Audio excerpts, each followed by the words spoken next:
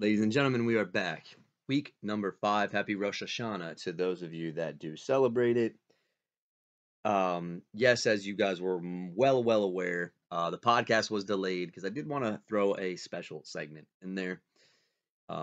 We have to really kind of visit what's going on, the podcast, what's going on with some of these contenders, right? Let's talk about this season. Let's talk about week number 4. Week number 4 in the battle of best friends, or should I say, former best friends. David Sutton versus Rob Messia. The train keeps on rolling. It's Mesh. Mesh with 2 decent performances now. 130 to 89. Completely catching everybody off of guard. But the man is 3-1, and David falls to 1-3. That week 2 outburst. It's been a while since we've seen the dead man rise from the dead. Just saying. The only undefeated team left. David Krier, 107-99. Almost came down to the wire. Geno Smith dropping back to pass, gets picked off, and saves the day for David Krier. A Monday Night Miracle was about to happen for 2 weeks in a row. Oh my goodness. In a game that was ugly from the beginning. Nothing really impressive here. Harsh goes to 3-1. 95 to Johnny's 84. On top of that, the man himself, Andre Jones. How do you bounce back from losing that Monday Night Miracle? You come back up with the highest point total of the entire week with 143. Almost an entire 100-point blowout to the Rob Coffey ICU team. It's a shame. It's a damn shame. Because I think the Coffey team had some potential, and injuries are hard to come by these days. Andre Jones moves to 3-1. A man who came in with no wins. It came down to Will Levis. Will Levis disappointed early on and then got knocked out. And without Will Levis in your equation, you can breathe easily. Nicholas, you get the dub. 137 to 123. Paul falls to 2-2. Although Paul, if you kind of look at everything, 2-2 probably what you expected if you didn't win last week anyway, so it kind of evens out in a way. And last but not least, the man does it again. Alan Williams. Second time this year, he's put up 135 to Alex Matika's 118. This was the Monday Night Miracle that had happened. Still, mathematically, if you both have 2 people left and one side is already up by 20 points, the safe bet is take that guy. But then I just realized one thing. Jalen Waddle played with Tyler Huntley, and Sam Laporta is looking like a bust. And in reality, you still have Jahmyr Gibbs and the K9. Now, the K9 came in against a really daunting task, and that was to run over the Detroit Lions defense.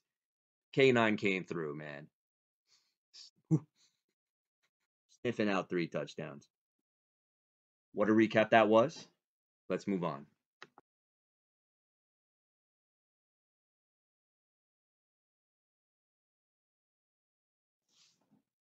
Waiver wire recap. I do think that there were some intriguing waiver wire bids that did happen. Some that I want to talk about. One that doesn't even really matter. Jesus Christ! I just saw a name on here. Why? Okay. Let's pause for a second. Okay, the big waiver, and officially somebody is going to go bankrupt. That somebody is me. I think it was time to pull the trigger. We're talking obviously about Trey Sermon, a former Ohio State running back who has not really panned out in the National Football League. And on top of that, there's some commotion going on. Just bear with me for a second. And the commotion is not about the Trey Sermon doubters. Trey Sermon, as a rookie, I once drafted. In fact, Trey Sermon, I drafted the year I won. And he had nothing to do with that at all. In fact, he was a bust pick. However, I did start him once. And he scored a touchdown. And I was happy for Trey Sermon. Trey Sermon then gets kicked around. He gets cut by the San Francisco 49ers. He then goes on to Philadelphia Eagles. He's like buried on the depth chart there, and he found a home last year to Indianapolis. The reason why I like Trey Sermon is not that I think he's great, but I like the situation that he's playing. I do think that if I'm trying to justify this $89, which by the way, this doesn't mean he's taking over the rest of the season, but I like to overbid on speculation because we're never going to get a guy that comes in and says, "Oh, this is the guy." What I can tell you though is that he is clearly the number 2 behind Jonathan Taylor. Jonathan Taylor, Indianapolis is downplaying how severe this ankle injury is. Look, we've seen what happened with Christian McCaffrey and all these other guys that are constantly hurt, and that comes to injuries, this, that, the other. It's never a good thing. I think that Taylor is going to be out for quite some time. Whether I think it's going to be 2 weeks minimum. But the bottom line is I have to find a running back too because Nick Chubb is coming back, and I can't rely on both Falcons backs. This was kind of do or die situation. We're gonna roll the dice with Trey Sermon for $89. How do I view this bid? It's got to be, listen. If I was down on Carson Steele, if I was down on Kareem Hunt, Trey Sermon though with Anthony Richardson I like, and I'll tell you why. The running lanes are going to be wide open. Trey Sermon was very successful in the pistol formation and in the shotgun at Ohio State. That's the playbook that we're going to run with A-Rich. The next highest bid was 55. Make-A-Wish was 55. Rob Coffey was 26. And David Sutton was $9. I went because I can't stash. I have to start him right away. This bid, I got to go with a C-. I do think that the opportunity is going to be there. If it's the Jacksonville Jaguars, that is a great matchup. The Jags might be quitting on Doug Peterson, by the way. Next. Tucker Kraft going for $26. This was an aggressive bid. I was the second highest at 15. Obviously, I did not win that. Coffee, I give this an A+. I think Tucker Kraft, this is swear to God, this is probably one of my favorite bids of the entire NFL season. Tucker Kraft is the truth. I have him in both dynasty leagues that I'm in. Ask Harsh, he can vouch for that. Tucker Kraft is better than Luke Musgrave. I've known this, and I am sticking by it. Tucker Kraft is the Green Bay tight end to own, and with Christian Watson out of the equation, Tucker Kraft, I think, is going to be the second most preferred red zone guy for Jordan Love. I think that Dobbs is always preferred in the red zone, and I think Kraft will be there too. Watson was, but he's gone. A+. And the price, warranted by far. I actually had him up for $34 at one point, so yeah. Alan Lazard going for $17. How do I feel about this? I think Krier, you don't have any flex plays right now. With the Devontae Adams bullshit, like I think we all knew what was going to happen, except against me in week 2. Motherfucker. Anyway, $17 for Lazard. Andre was 15. I was 6. David was 3. The way I view Alan Lazard is the connection with Aaron Rodgers. I think that this guy he's like in that like Tyler Lockett, Jawan Jennings might be out of that tier now in a good way. But he's like in that Lockett tier where it's like the floor might be 7, but if he hits, it's like 15. I know he had the 2 touchdown game. I don't know if we're going to see that. But Lazard is very, very capable of popping off any given week. Not popping off, but like 15 points, $17. And for the need, Krier, I'm going to give this a B. I don't think it's the best, but I don't think it's the worst. Moving down along, $6 for Denver's D against the Vegas Raiders without Devontae Adams. Sign me the fuck up. A+. Justin Fields for Carson Steele. I don't know why you're picking him up when you have Jordan Love. Whatever. Jalen Polk wasn't bid on. I think it's just picked up. Kind of a speculation ad. Alameda Zacchaeus for $1. Allen, once again, I'll give it an F. Michael Thomas, I'll give that one an F. Mesh, you're finally making bids on Ty Johnson. He's okay, I guess. And Cup of Coffee, you should have done this a long time ago. And that's Jordan Winnington, $11. Yeah, I like it. It's an A+. Eric All Jr. just got picked up. Well, I'm sorry. I'm looking at transaction trends. Other guys that I think were interesting. New England D over Demarcus Robinson. Look, I don't know what's going on with Miami. That might be a good pickup. Justin Watson, we're for the third year in a row we're doing Justin Watson. No, thank you. Tyler Conklin or Colby Parkinson. Conklin revenge game narrative. I think that's what Matika's looking at, maybe. Vegas D over Green Bay D. That I don't know about. Yeah, I really don't know about that one. Gesicki got dropped for Eric All. I like Eric All in Dynasty. Thank you. And Jeremy McNichols. This is just a speculation ad. I don't know if Robinson has an injury or whatever, but look, that's all spec. Let's get into the matchups.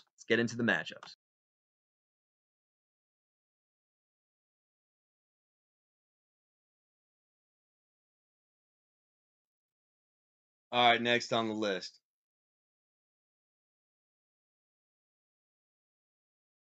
Okay. This is rivalry week, in case we forgot. And these two they're going to do anything that they need to keep their season alive and fight for that second win in hopes of turning their magical season or their unmagical season around. One team really wasn't big on in the season. The other team I was, and the other team has really caught the injury bug, and holy shit, it shows. It can't catch a break. Literally, he cannot catch a break. I'm talking about Jonathan, of course, and I'm talking about, hey, who's that? Oh, it's, hey, Patrick. Here we go. Josh Allen or Geno. This is Josh Allen by a mile. You know what? I don't think Houston really has a bad defense per se, but man, there's games where they look, oh, fuck, yeah, that's what they are. But they seem to be giving up big plays. Like, I think that they're just susceptible to the big play, and Josh Allen, big play guy. Geno looked great on Monday night, but I do think that they're not going to need him to go off in this one, so I'm going to go Josh Allen. Mike Evans, Amari Cooper. Brian Thomas Jr. is breaking out before our eyes, and Michael Pittman Jr., but bad news is Anthony Richardson is back at quarterback, so I can't trust it. I'm going Johnny by a mile here. Mike Evans against Atlanta. Johnny, we had this discussion about Mike Evans. He looked good against Philly. I don't know, and that's why I said I didn't think he was cooked. I looked at the numbers he put up against Detroit, even though the box score didn't look good. The advanced metrics did, and that's why I wanted to pump the brakes a little bit. He plays on Thursday night. Amari Cooper against Washington. The Amari Cooper game already happened against the Giants, but I do think that this is a vintage Amari Cooper game. I have a weird feeling, by the way, in the betting market that Cleveland beats Washington. It seems like a weird spot. By the way, Brian Thomas Jr. will have himself a game. I can't get confidence in Michael Pittman. And with that being said, give me the Johnny side of the receivers. Joe Mixon, again, this is why we don't have injury optimism. This is now probably going to be his third week where he misses. I think Houston really wants this guy back, and they need him back as soon as possible, I might add.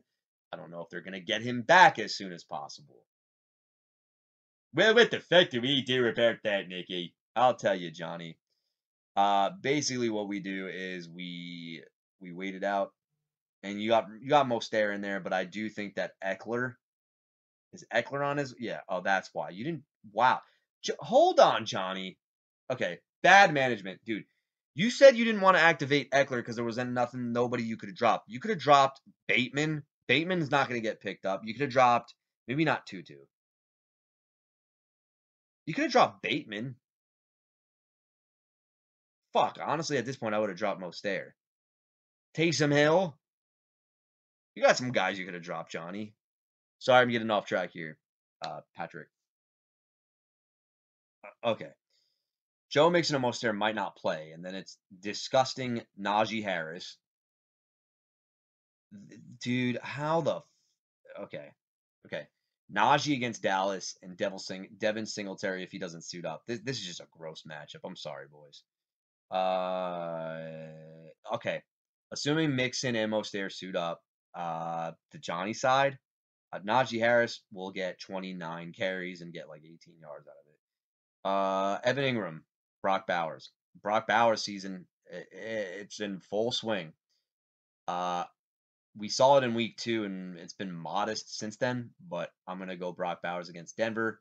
The only way you can attack Denver's deep, by the way, really nasty. Khalil Shakir and Keon Coleman, Bills boys versus Metcalf and Dowdle. Well, Metcalf, okay. Looks like Ryan Grubb has made DK Metcalf a consistent fantasy option. My only concern with him is none. Patrick, you really bought high on this, and I can't even hate you for it. He got shut down by PS2. He then goes on to New England, 23 points. Goes against Miami, 18 points. Detroit Lions, without a touchdown, he put up 11 points. That's getting it done, boys. That's getting it done. Yeah, I think that this guy is. I know people want to say Deontay Banks, but I think he's like good. He's not shut down worthy. Gino is looking for DK Metcalf. Gino even said, "Hey, dude, we're gonna unlock a new version of DK Metcalf." And I said, after all these years, what side? It's the same fucking player. This is starting to almost round into 2021 for him. No, I'm sorry, 2020 for him, because I won with him in 2021, and he was kind of a touchdown dependent motherfucker. DK Metcalf it is. I will take the Metcalf side and the Dowdle side over the Bills guys. Shakir has an ankle injury, and he's kind of a floor play. And who's the other fucker? Johnny, you already know how I feel about Keon Coleman. Yeah, I gotta go the DK Metcalf and Rico Dowdle side. Seattle against the Giants. The Giants, full disclosure here, they are not what we thought they were. They're bad, but they are not an automatic start defense. I'm getting a million points out of the deal. I don't think it really happens that way anymore with them. And Cleveland's defense, dude, they have finally dropped them down in the projections, although they were great last week. But against Jaden Daniels, what happens there? I think that's the biggest concern. The thing that sucks with the Patrick team is that he will not be getting David Montgomery, who's been probably his MVP at this point in the season. And Puka is not back yet. Audric Estime is not back yet. Johnny might get Austin Eckler back, and without Brian Robinson, I think that's a game changer for Johnny, because either Mostert or somebody else is going to be benched. And by the way, we'll see how this goes.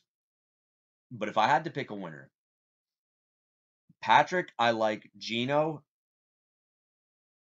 I like Brian Thomas, Bowers, Metcalf. That's about it. I really can't get behind. And Gino, I think, is more of a floor play. Johnny's side, I like Josh Allen. I like Mike Evans. I like Amari Cooper. If Mixon suits up and he's good to go, I like him, and I like Shakir.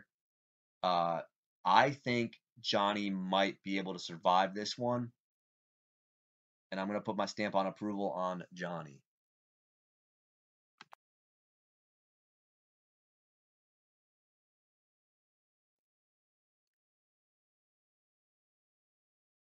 All right. I have a confession to make about this next matchup as I crack my back. Okay? We got two competitors, right? Like, you guys see it. We've got two really good competitors. We have Coffey and we have Alan. Again, I'll say it one more time. We have Coffey versus Alan, and I think that things are heading in the wrong direction, and I don't know what to think about this other team. Maybe I'm not seeing the vision that he's created, but I still don't like it. Alan, I actually had a planned 1-minute podcast on this, and I said, you know what, Alan? This is what I said to myself. I said, Alan, there's nothing to talk about. You're literally beating down a dead horse, okay, in this matchup. But then I realized something, and I look at who you're starting at the receiver position, your RB2 position, and I said, you know what? I'm not going to take this lightly. I'm actually going to give the respect that this league deserves by two very, very highly valued competitors, such as yourself and Robert Coffey. And I look at the projections of this 94 95, and I understand fuck a Yahoo projection. I agree with you, Alan. But we actually might have a ball game. I was about to breeze through this and said, who the fuck cares? Then I stopped and slowed my roll a bit, and I said, you know what? No. Let's talk about it. The two rookie quarterbacks going at it. Caleb Williams against the Carolina Panthers or Jaden Daniels against Cleveland. Well, clearly one guy is comfortable in the system that he's playing in and the other not so much. You can say it's a Shane Waldron thing, and I think that's warranted. Williams' timing is just fucking off. And I don't think that it's like your casual, oh no, he'll just, he'll get it done. But the one thing that Carolina is really, really bad at is what he wants to do, and that's hit the perimeter deep ball. That is where his timing is way off. I think his timing has been a little bit better with Rome than it has been DJ Moore. Now, he will probably have all three of the receivers back in.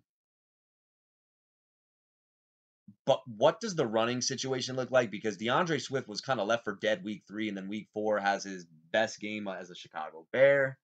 Roshan Johnson is the goal line back, and Khalil Herbert has been phased out.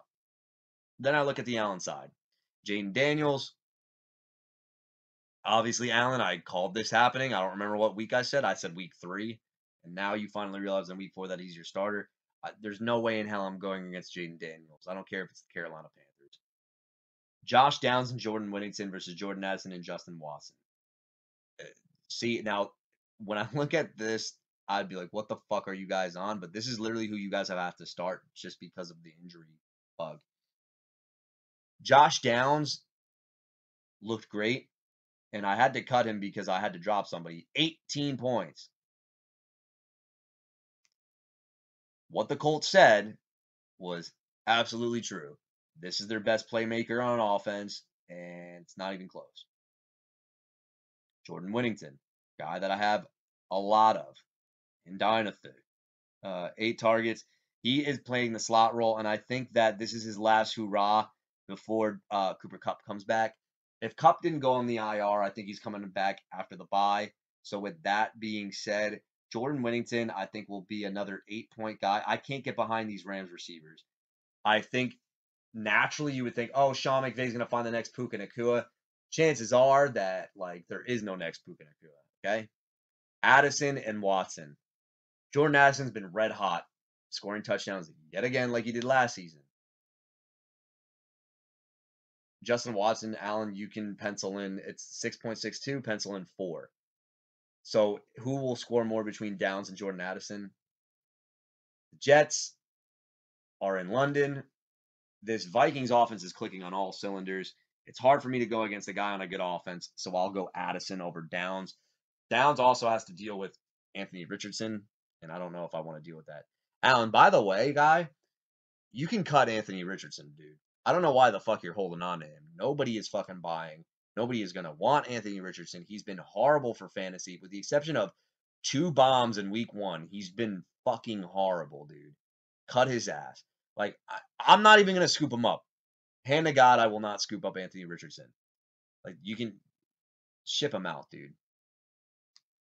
By the way, if you want him in Dynasty, hit my line. Breece Hall, Devon Achane. Breece Hall looked fucking horrible against Denver. But then I kind of thought to myself, I think Denver's defense actually might be low-key underrated as fuck. Devon Achane. Let's talk about it, Coffee. You can't, I know why he's on the block too, man. Because he's going to be on a bye. I'm going Breece and Achane because I hate ETN. Is he on the injury report again? Kareem Hunt is back in town and by default might be their best running back. Wow. I still got to go Breece Hall and Achane. I think that the workload is Achane, it might look gross, but Breece Hall will be all right. Tucker Kraft, Coffee, this is the guy you want. Tucker Kraft will get 15 points. Kincaid will get 7, so give me Kraft. JSN, Chase Brown, Rashad White, Kenneth Walker. Rashad White is losing snaps. A lot of his stuff came late in that game. Bucky Irving, I think, is going to be the fan favorite in Tampa, and they're cheering his name. But then you got to deal with the canine. Full disclosure, Allen, if I was going to go Lamb or Hill, there was a possibility that I would have pulled up Kenneth Walker as my reach guy, but I had him ranked very highly. I had him ranked right behind Josh Jacobs, who I was very high on. He was a top 15 running back for me coming into the year. Let's talk about JSN. It's literally what he is last year. People want to get excited about Ryan Grubb, but when it comes down to it, guys, let's just focus on a quarterback and a play caller, with the exception of like Peyton Manning. I can't think of a time where in modern day fantasy football, correct me if I'm wrong, that two guys can operate consistently in fantasy points per game that are outside receivers. This is why I'm going after JSN. I'm going to spit some knowledge here, okay? The way you break down an offense is that a quarterback can probably support two, maybe three. And when that offense is rolling, it's one guy who's dominant on the outside, one guy who's in the slot, and most likely a tight end. The way offenses are kind of developed now is you have an alpha on the outside, you got a guy who can play the slot and rack up a few catches, and you might have a tight end, and chances are the other dude on the outside, first of all these fucking nerds out there have learned or coined the term sacrificial X1 receiver. Oh my God, I've always known what that is. No, somebody fucking told you that. It got leaked out on Twitter. I'm sorry, I'm having a moment here, guys. Bear with me. But I just want to say that, like, oh my God, that's what they use to clear out space and whatnot. All right, shut the fuck up. Because I'm fucking sick of everybody coining. Whenever a term gets coined, there's always that one Joe Schmo who comes out there at the podcast and they start using it and coining it. Like, I hate these motherfuckers, dude. I'm sorry. I'm very, very, very sorry I'm going off on a tangent right now. But the reason why I'm saying is this is DK Metcalf is clearly, like I said, the alpha guy who's the big play potential guy. I don't really see them dialing up plays for somebody else like a JSN on the outside. And the funny thing is, like, JSN has played a lot of slot, and Lockett's moved outside, and I think it should be reversed. Lockett has always clearly been the slot guy. They, like, rotate in and out, in and out, in and out, in and out. And I just think, bottom line is this. I'm not saying that Lockett, ooh, my back, is fantasy relevant at this stage in his career. I mean, unless you want your 8 points, he's like in that Romeo Dobbs tier, Alan Lazard tier. Coffee, you heard what I said, the Romeo Dobbs tier. Fuck, dude. Like, this guy is who I thought he was, and I keep seeing him on buy low, buy low, buy low, buy low. But I literally think because he's a guy that's only being used underneath within the chain markers, and he's not getting consistent volume, he's not fantasy relevant. I showed you that advanced stat that he's great against press coverage, but if they're not going to take any deep shots down with this guy, like his route tree is, I don't want to use the term limited, because when you're a guy who operates in the slot, you can run a crap ton of routes, but it's not great for fantasy when you have another guy operating on the outside, like DK Metcalf. And I think that there's not a lot of offenses that have two alphas on the outside and they can coexist. I think one guy has a design role and everybody else is either going to do crossers over the middle, drag routes, bubble screens. Like, the only offense that there's a lot more, but off the top of my head that I think of is like Reggie Wayne and Pierre Garcon on the outside with Peyton Manning, like, and the Denver Bronco Peyton Manning days. Like, that guy literally just looked for, I didn't care who it was, how good you were. I am exploiting where the defense is, and we don't have quarterbacks like that anymore, unfortunately. So with that being said, Chase Brown, what a week to bench him, right, Coffee? Coffee, low key, I do have interest in Chase Brown. So if you are looking to move the guy, I am here. I am welcoming you with open arms. Let's talk a deal, kid. Chase Brown and JSN versus Rashad White and Kenneth Walker. I don't think it's going to happen again for Chase Brown. I'm going, and literally, Rashad White can literally get 6 points. I will still take the Allen side because Kenneth Walker might be a top 10 running back when healthy. Minnesota D against the Jets. Oh, Coffey, and Jets D against Minnesota. Sam Darnold is due for a bad game, but like, I don't know, man. I don't know if it's going to happen. Coffey, the one thing I will say is if there was ever a week to beat Allen, it's this week because he doesn't have Jahmyr Gibbs, and ETN is a low end RB2. Rashad White is now an RB3, but the K9 coming back might save his season. Now I have to pick a winner. I'm sorry. I love you, bro, but I got to go with Allen.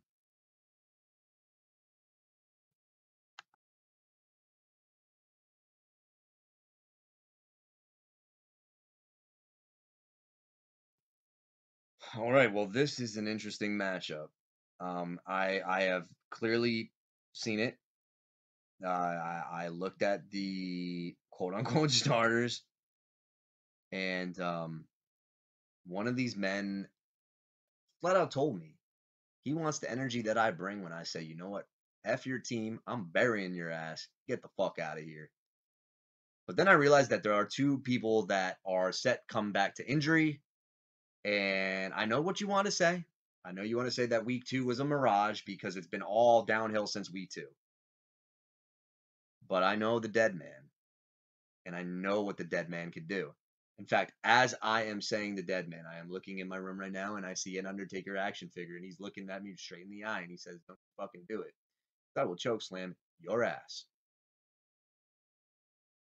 Because this is his yard, as he told me in 2002. I love the Undertaker. I love you.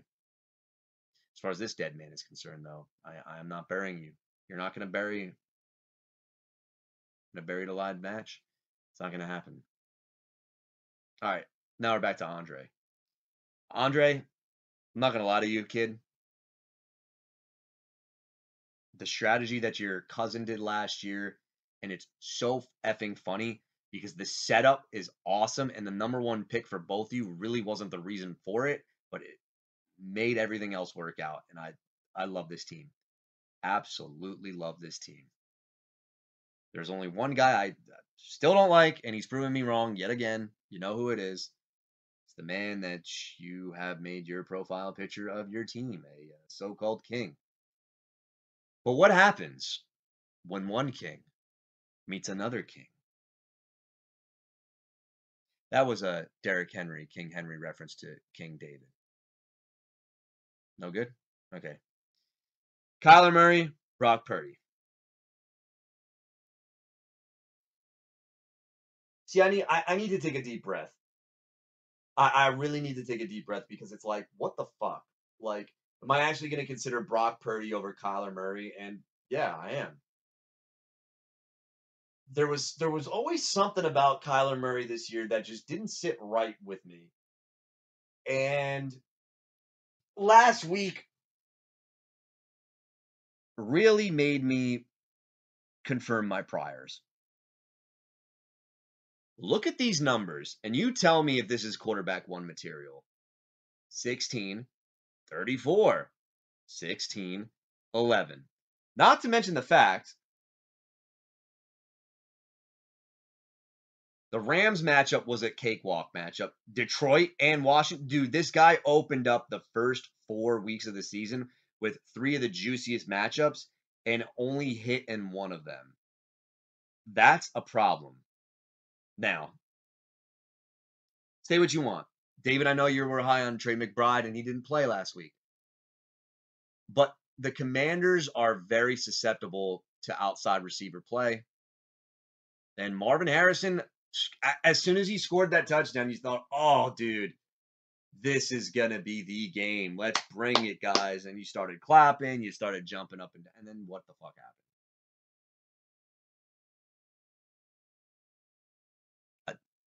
Look, I did not have Murray in my top 10 quarterbacks. I did not. I had Jaden Daniels in my top 10. Ask Jacqueline. Ask Jacqueline. I did. Anyway, Brock Purdy. 10, 15, 31, 16. Seems to me that these two quarterbacks are kind of even in fantasy terms. The reason why I think Brock Purdy's value will go up is without Christian McCaffrey, you can make the argument makes him better or worse. McCaffrey catching out of the backfield, okay, we get it. But I think what's happening now is the following. Deebo Samuel we know he's going to be injury prone, and he's coming back off an injury, and they're using him like they usually would. Deebo Samuel should not be running go routes, by the way. Like he cannot separate. Deebo is good at crossers, Deebo is good at end arounds, and Deebo is good at tosses in the backfield. That's about it. I mean, if you really think about it, he can break fucking tackles, and you scheme him up the right way, he's a great guy. Brandon Ayuk, he might get there eventually, but I think Jawan Jennings is now the guy that they're looking to going deep down the field. And I think if Brock Purdy doesn't have Christian McCaffrey, but can rely on three valuable receivers, I think this guy's a buy low. Just throwing it out there. And who am I taking between Purdy and Murray? I'm going to go Purdy. Kyler Murray is there. I'm throwing a caution flag here. I'm not red, but caution. Garrett Wilson. I guess wide receiver 1 season isn't happening. T. Higgins, Godwin, and Reed. Andre, I give you a lot of props because I love your Reed pick, and that is paying off, but I did not like the Godwin pick, and that is also paying off. The thing that I think we forgot about is that touchdowns do happen in the NFL, and Godwin didn't score a lot of them last year, but his target share and his role stayed the same. So I guess everything kind of evens out. Garrett Wilson and T. Higgins, can they overtake Godwin and Reed? No. I hate to say it. Being a Jets fan, I really, really hate to say it, but I saw a stat and it's alarming. I'll share it with you, Deadman. Since his rookie year, Garrett Wilson has only had 3 games over 20 plus points. Yet we've been banking. I like the talent, but we've been banking on this guy to kind of break out, and it's not quite happening, man. Although I am not officially burying the wide receiver 1 dream, because look who he had to face. Let's look. San Fran, good defense. By the way, that first drive in San Fran, you thought wide receiver 1 season was coming. Tennessee, L'Jarius Sneed, elite corner. New England, Christian Gonzalez, elite corner. Denver, Pat Surtain Jr., elite corner. Now he gets Minnesota, and the guy that I've really liked his whole entire career is Byron Murphy, but Murphy is more of a zone-based corner. I don't think that Garrett's going to have to worry about being bracketed the whole game. But Rodgers keeps saying they're taking away Garrett. They're taking away Garrett, which is why Allen Lazard is going to have to pop off. The one guy I actually think that might actually have a good game against Minnesota is Mike Williams, by the way. And side note, J-E-T-S, upset. You heard it here first. But will Garrett Wilson be a part of that and surpass the 10? Why did I call you Allen? David, I'm going to give him 12 points. T. Higgins, on the other hand, Baltimore. 5 points, 9 points. This is the T. Higgins we remember. His floor is like 9 to 10. But he's got like the confident floor that you have. Like, it's not like your boring slot receiver like 7 for 60. It's always like a random like 5 for 70. And that's a lot different. I'm just throwing like random numbers out. But I'm going to make a statement right now. T. Higgins will go over 20 points. That is my shocker of the week. T. Higgins will go over 20 points. So what does Godwin and Reed have to do? Reed with Jordan Love, dude, is good. I think he gets 23, and Godwin will get 17. So I am going to go the Andre side. Alvin Kamara or Jordan Mason.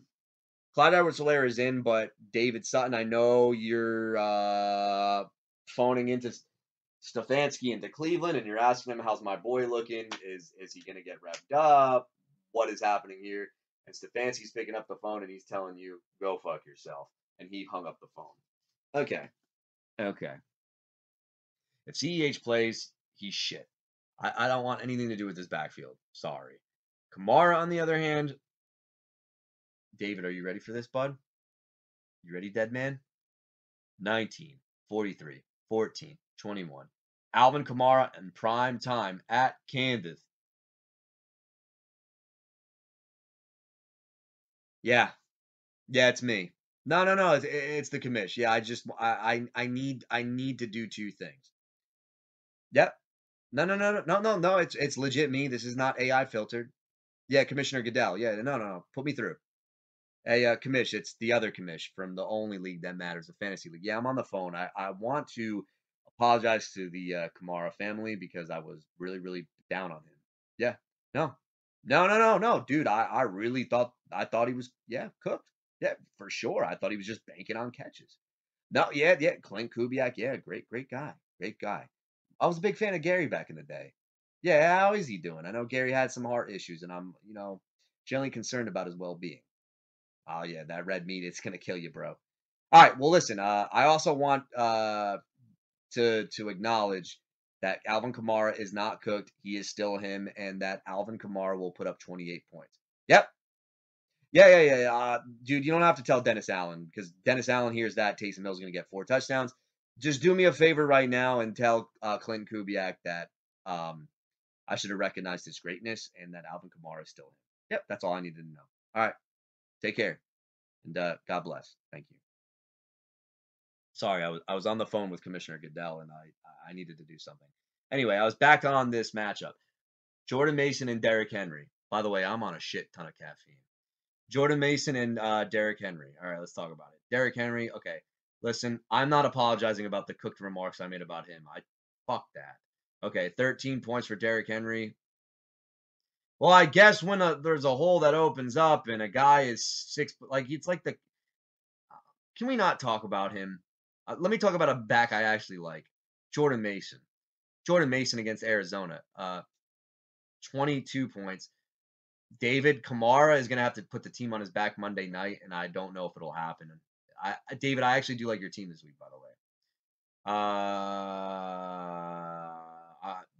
I'm going the King Henry side.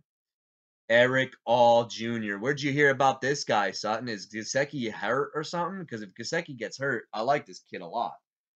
I have him in Dynasty.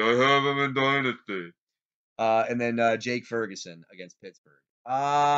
This seems like a really random Jake Ferguson week. Anyway, Jacoby Myers. By the way, yeah, I'm going Jake Ferguson. Jacoby Myers and Marvin Harrison Jr. Aaron Jones or DeAndre Swift. Aaron Jones, I think, will have a good game because it's the Jets.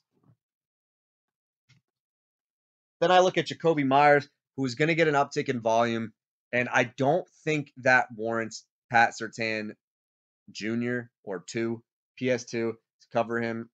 I don't see that happening. I don't see a shadow situation.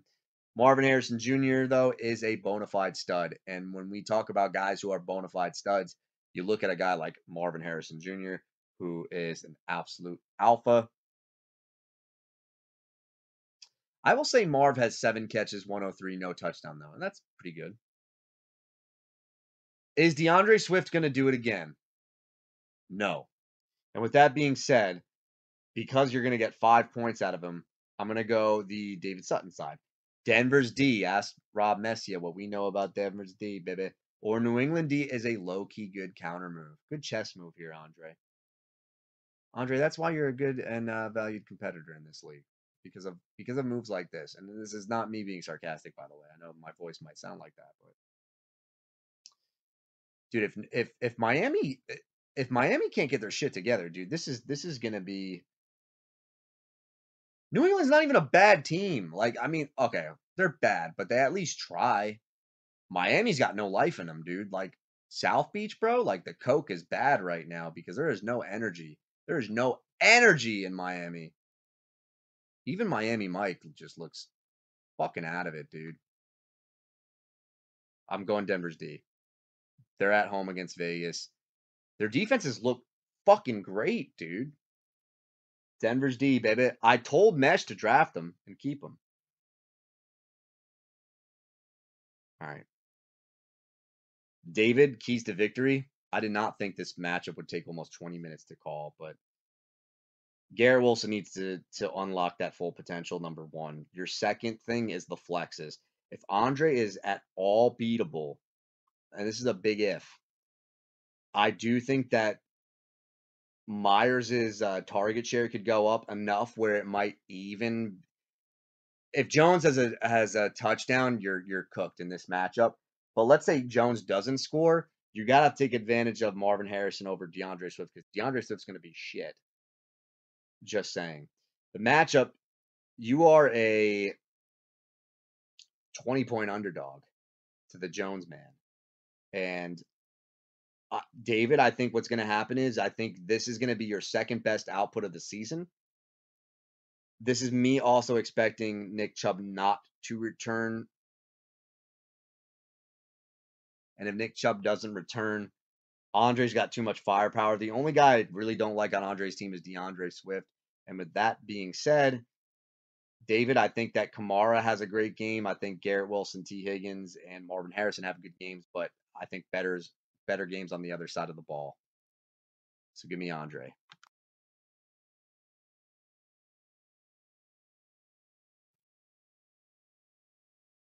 Man, oh man, it is always a great time when these two teams get together.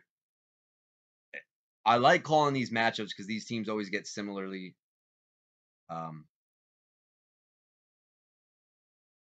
roster constructed. I'm having a moment. Just give me 1 second. Yeah, so here we go. CJ Stroud versus Jordan Love. Well, we're getting right into it, aren't we?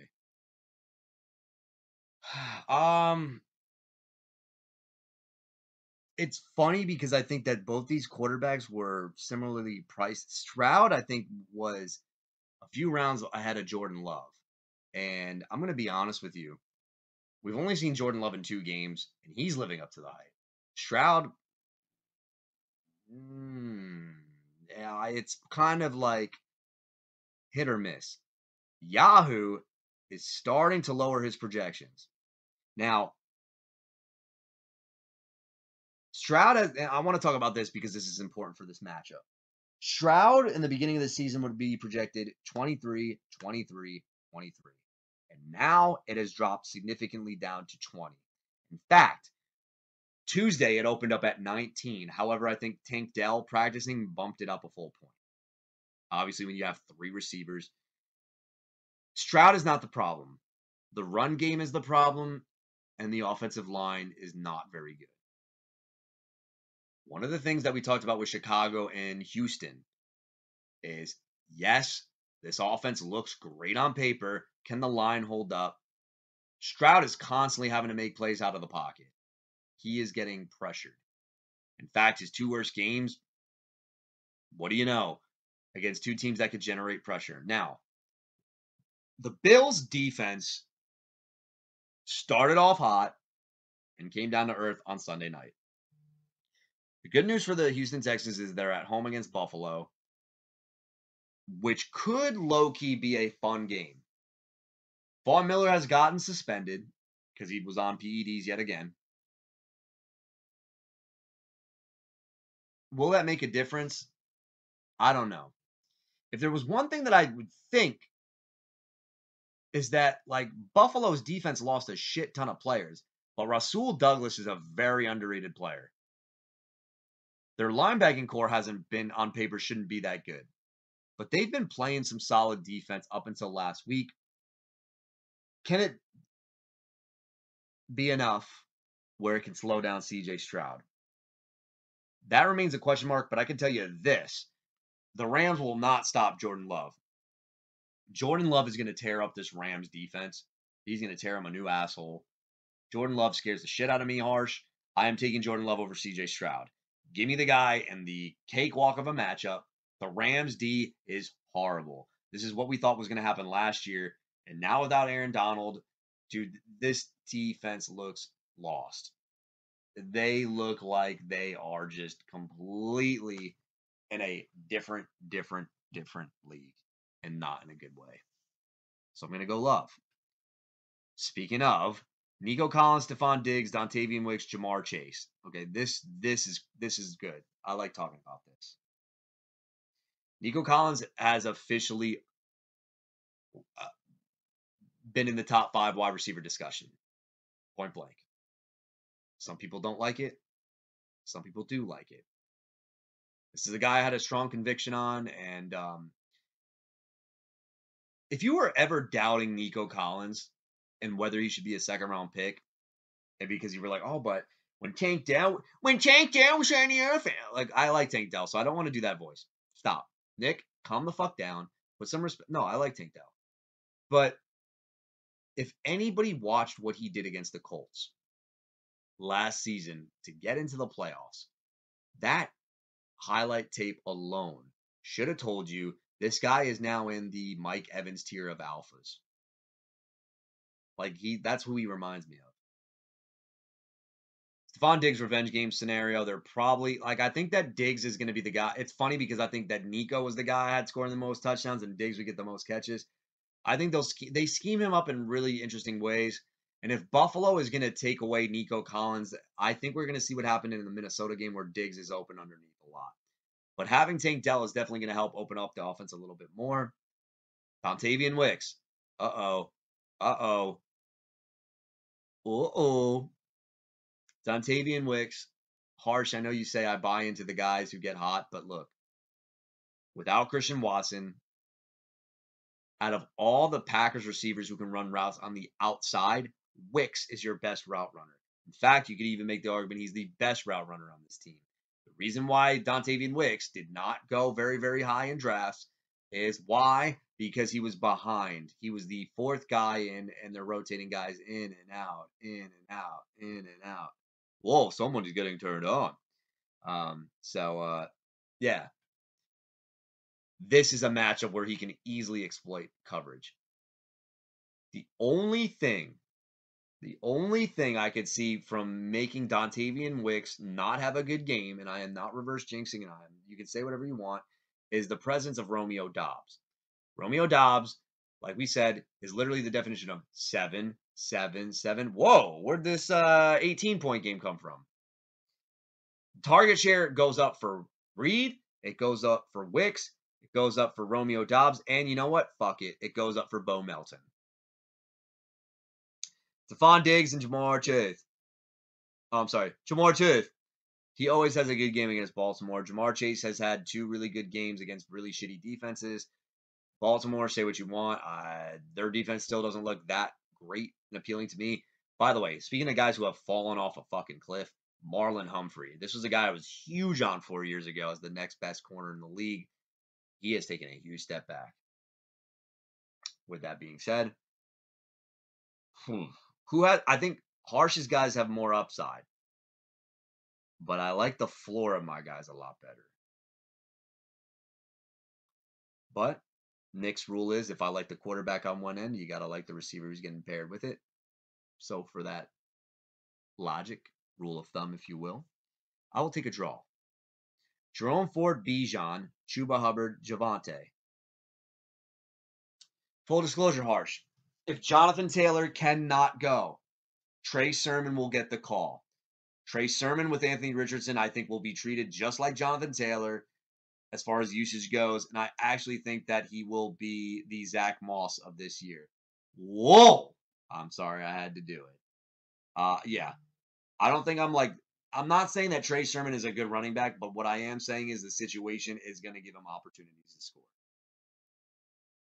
Bijan off the injury report against Tampa. I'm going to give you the stat line right now. Bijan Robinson, 11 carries, 35 yards. Bijan Robinson, 6 catches, 35 yards. So 35 plus 34 is 6. What did I say? 6 catches? I don't feel confident in this matchup. Vita Vea is back, and that boy eats running backs. The only way I think Bijan gets there is if he scores a touchdown. And now we have to have this discussion about Bijan, and I'm going to tell you this, Harsh. And by the way, if you think what I'm saying is asking you to buy low on Bijan, take it for what it is. But I'm going to speak some truth about Bijan. We need a pep talk here. Bijan Robinson was. I only did it because I didn't want Christian McCaffrey. That was the right call. But Bijan Robinson, I think, is the next Ricky Williams. And what I mean by that is this is not a knock on Bijan Robinson, by the way. It sounds like a knock, and it's not.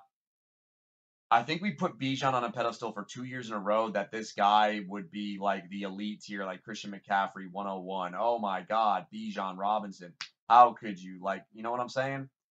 But in reality, I think he's always going to be in that Jonathan Taylor tier of running backs, the tier just below it. I think he's always going to be like a back end first round pick, mid first round pick, but never a top 3 first round pick because this is now the second year in a row. I think he's been picked in the top 4 or top 3. I don't remember what Andre had last year.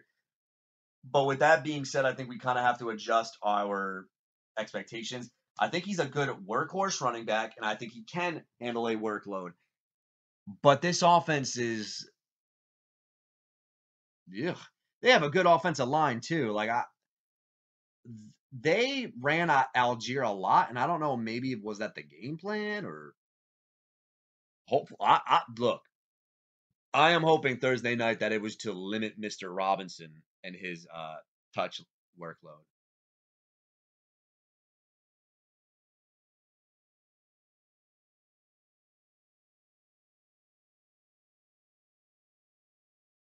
Yeah, that's kind of how I would fucking put that in a perspective. Flat out. I'm not bullshitting you guys. Yeah, I just think that the volume is going to keep him relevant, but they're okay. If we want to justify his bad, it's not even bad. It's just not first round pick good. Pittsburgh, tough defense. Philly, not a tough defense. He didn't score a touchdown, but he looked great in that game. Kansas City, tough defense. Got there on the touchdown. New Orleans, the workload wasn't there. He carried 7 times and caught 4. I think maybe it's because they didn't want to overuse him. He looks great in the passing game, though. Like, very, very, very, very deadly in the passing game. And now he gets Tampa. The schedule softens up. It's Tampa, Carolina, Seattle. Oh, boy. Yeah, he might be a buy low. I don't know. But the guy I do think I'm very concerned about on the Harsh Gaudini side is the Chuba Hubbard guy. He scares me. I like the Bears defense, but they are getting gashed up the middle. And Chuba, dude, I hate to say it, hot take, he could outproduce Bijan Robinson in this matchup. I don't think Jonathan Brooks is coming back right now, so that could be a problem. If I have Trey Sermon, Jerome Ford versus Javonte Williams might be a wash, but if I have Trey Sermon, I'm going to take my side with the running backs. Pat Freiermuth or Trey McBride. Listen, Pat Freiermuth scored. It's not going to happen. Give me Trey McBride. And then we have Malik Neighbors in concussion protocol, by the way, versus the Ohio State boys, Terry and Chris Olave, and Drake London. All right, so Drake London. London calling, right? That's what we're going with, Harsh. Whoop. Okay. Drake London could. This could be a week where he actually looks very, very good because the team that blitzes the most in the entire National Football League is the Tampa Bay Buccaneers. And that means if they blitz the most out of any team, they're susceptible to getting sacks, but they're susceptible to giving up big plays.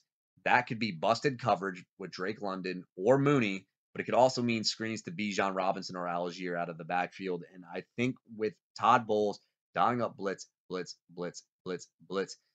Drake London doesn't have to worry about being press coverage. Bowles is like Flores. Bowles sends a lot of zone blitzes as well.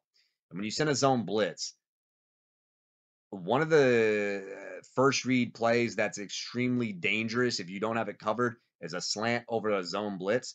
Because if that quarterback puts it right on the money and away from coverage of the linebacker, Drake London could take a slant, go like I wouldn't be surprised if we watch up and Cousins goes, puts a man in motion, and London takes it for like 38-yard gain. Like, those are the type of defenses that get blown up.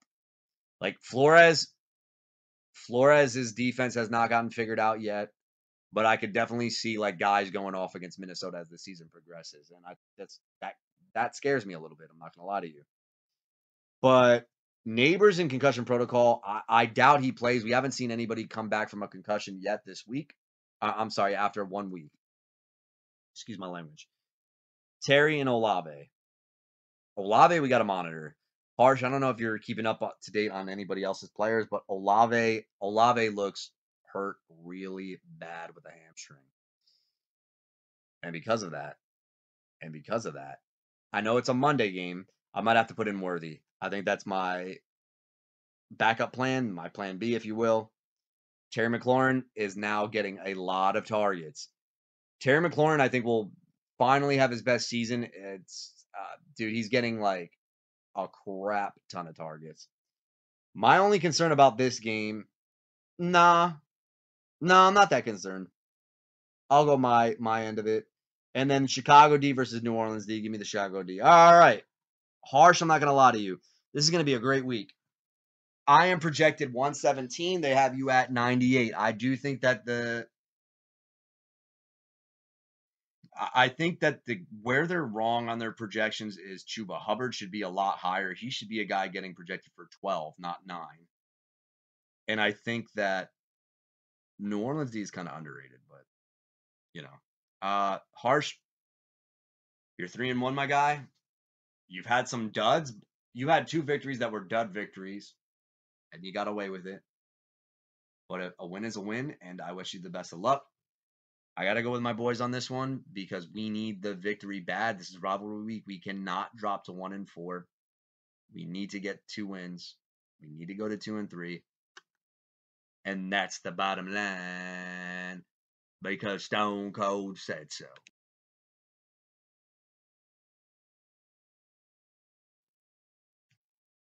Well, what do you know? What do you know? 2 boys who saw Creed. They get to face each other. Yeah. Those 2 men saw Creed, and they are the second favorite matchup. Look, 2-2 versus 3-1. Mesh is, when you talk about making a statement and saying to everybody, hey, I belong in this league, he's making that statement right here. He is literally making that statement right here. Wow. Mesh, 3-1. 3-1, Big Daddy. Lamar versus Dak. Give me Lamar. CD, Waddle, Ayuk, Deontay. I'm going the CD Waddle side, and not because of Waddle. Lamb will for sure have a great game. Ayuk will not, and Deontay will, but I don't think that. Or hold on. Deontay Johnson since Andy Dalton. Dude. Wow. Impressive. All right. It might be a wash, actually. I'll change it to a wash. Kyron. Mr. I'm going to score a touchdown in every fucking game that I play in. Yeah, that Kyron Williams. Let's stop and talk about why we were fading this guy. Look, Matika, I'm kind of pissed he fell to you. I really wanted Kyron Williams. You took him right before me, too, on that trade. Dude, the guy is as consistent as they come. He is a great football player. Not really, though. I mean, he's great at scoring touchdowns. And he will score against Green Bay, by the way. Kyron Williams might have, against Green Bay, he might have like 35 carries. B. Rob Jr. He's sitting out with a knee injury. It's the first time we've heard about it. Anytime you see an injury in 2024, you freak out because it's like, oh, it's nothing, and then boom, goes to IR. So we'll monitor it, but it's against Cleveland, and yeah, he'll get like 15 points. What? Okay. Okay. Josh Jacobs and Ty. Oh, I'm going the Matika side here. Sorry. Tyler Conklin and Isaiah Likely. Whoa. I think likely, yeah. Well, dude, week 1. That was such a long time ago. I'll take likely though. Conklin, I can't get behind. Um, yeah, just it's a no for me, dog. Romandre Stevenson has some guy who should be sold immediately is Ramondre. With the exception of week 1 and 2, he is oh god. Yeah. Although this might be wait a minute. I think this might actually be a good week for him. 15 for Ramondre, George Pickens. Matika, what did I tell you? Last week was the week. Go over 100. I don't even remember what I projected in the matchup column, to be honest, but I know I said he was going to hit over 100 or a touchdown, and he hit over 100. The fumble was really, really stupid, by the way. I don't know if you saw that highlight. Dallas is susceptible to big plays. I think they might have to throw. Guess what? George Pickens might have his best game of the season because Dallas's defense can't defend. Mesh, are you really starting Cade Otton? We're going to pause. This is over. Give me. All right. All right. Matchup of the week. The only team left undefeated. None other than David Krier taking on Paul. Paul is top 3 in points. Krier is not. But at the end of the day, one team is undefeated, the other is not. Krier, you have some bad luck here because I am currently filming this at 9:05 p.m. on Wednesday, October 2nd. And by the looks of it, you've got Davante Adams still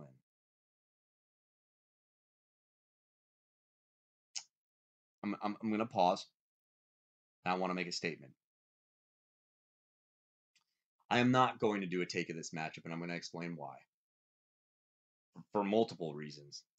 The Krier team not only is now being put in a really, really fucking weird spot with Davante Adams. There are bye weeks and there are injuries.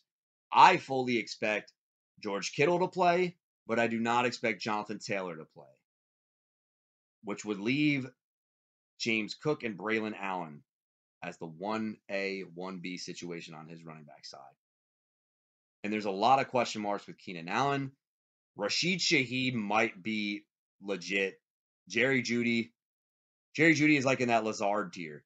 It's literally 9. I hate these guys though, man. It's like they're bye week fill-ins. Judy's in that Lazard, Lockett tier of like receiver. Or it's like if they're not doing it, they're not doing anything to like. They're just not doing anything. All right. But I want to make a statement. I'm fully on board with one of these teams. Krier, I think your team is okay. But when I fully went in on your team, you had Devontae Smith without A.J. Brown. Davante Adams was still playing football. Right now, he is not playing football. So we just lost 2 guys this week. And I am not here to ridicule a team that has bye weeks and injuries. I'm not doing that. But I want people to acknowledge a team that is deadly with a capital D. And that's Paul. Burrow is getting his shit together. The Bengals offense is fully operational, to quote the Death Star shit. But when I look at the Paul team, another thing that just happened, we'll have to see if it continues. Paul, I'm pretty sure you noticed this against our matchup. Travis Kelce was actually being used again.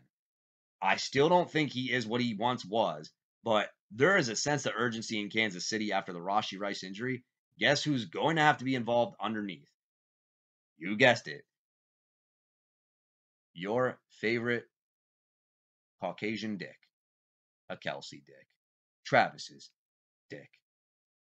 And I do think that on Monday night, with the world watching and his beautiful, absolutely beautiful girlfriend watching in the stands, people are going to bet Kelce touchdown, and they are not going to be disappointed. Guess who's scoring their first touchdown of the year, Paul? Yeah! Dude, I'm painting the picture right now. I remember one time, Paul, Monday night, you were only down by 9, and I remember it was the game Kelsey scored 3 touchdowns. I think I could see the same thing happening.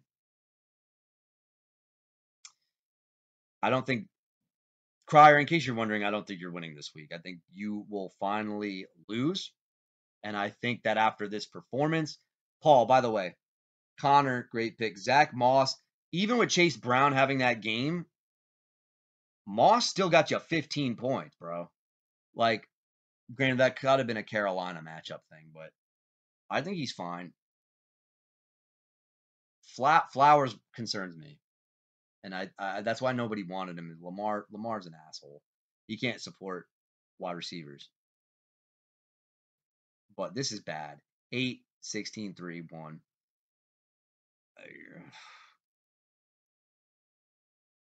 Okay. The only guy I'm worried about in this lineup is Zay Flowers, just because. Oh no, excuse me. DJ Moore revenge game. Is this the week, Paul? I know he bailed you out on a touchdown. Maybe this is the week, but I like this Paul's team. This Paul team is fully operational, and I think Paul, you will go to 3-2. I really wanted to give you a take, but I really can't with a lot of injuries, and he's got stuff in that lineup that don't look like they're going to be playing. So, Paul, just giving it to you straight, buddy. Alex.